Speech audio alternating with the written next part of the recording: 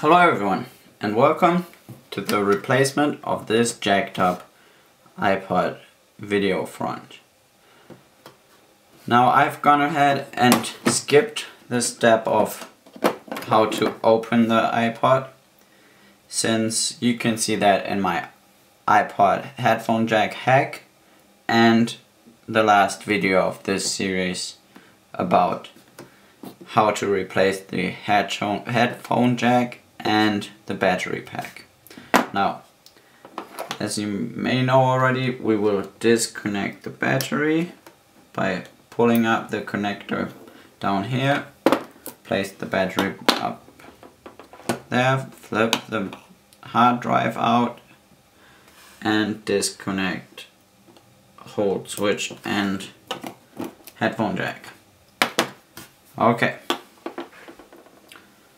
now you can see if you were to replace your screen, you would have to flip this up as well. Now let's start the replacement of the front.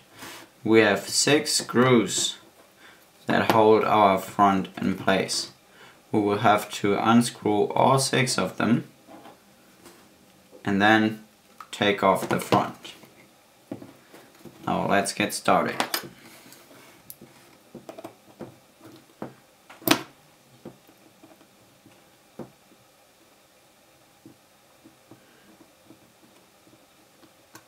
Screw number 1.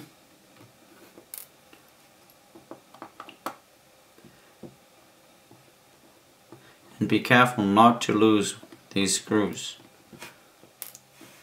It can be quite tricky to get them back if you are not careful enough, which is why I am using this shiny white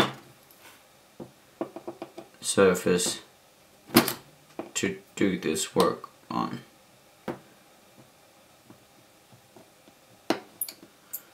Now 1, 2, and 3. 6 screws are removed. Now we only have to kind of get this off, which, as you can see, is quite easy since we're removing a broken piece. We don't need to take much care of this piece at all. Now let's see if the China replacement part is identical. Well, it looks pretty much the same, although it is white. Now, as you can see, it does have a foil down here that we need to remove before sticking it on.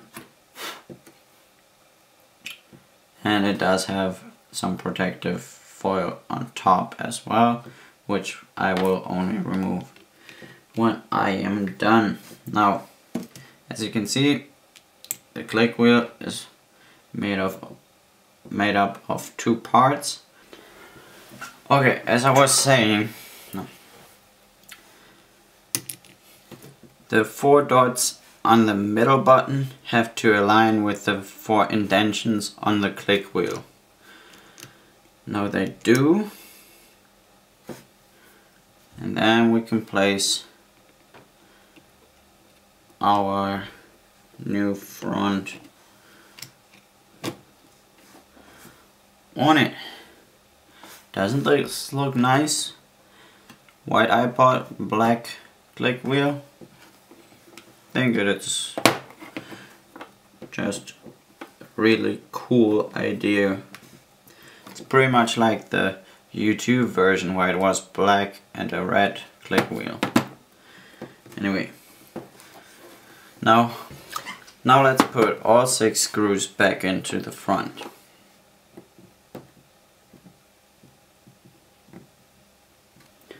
Now, as you can see, we have all 6 screws back in the device.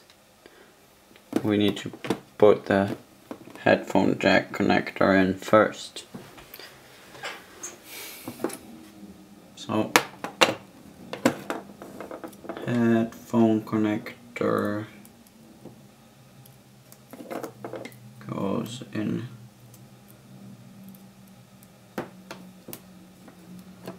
to its socket, flip that switch over. Now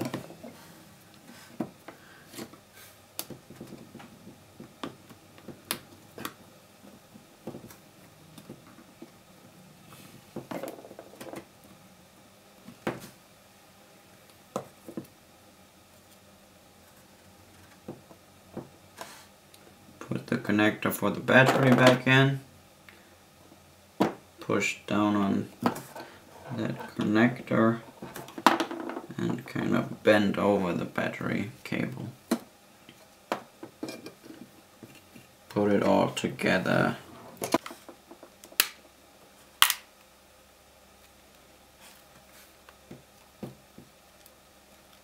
Alright, now we have a white iPod with a black touch or click wheel rather than a black totally messed up font. See if the battery has a pre-charge. It does fire up. And there you have it. iPod video, front replacement, and headphone jack replaced, and battery pack also replaced. Thanks for watching, and feel free to leave a comment on this video or subscribe for more videos.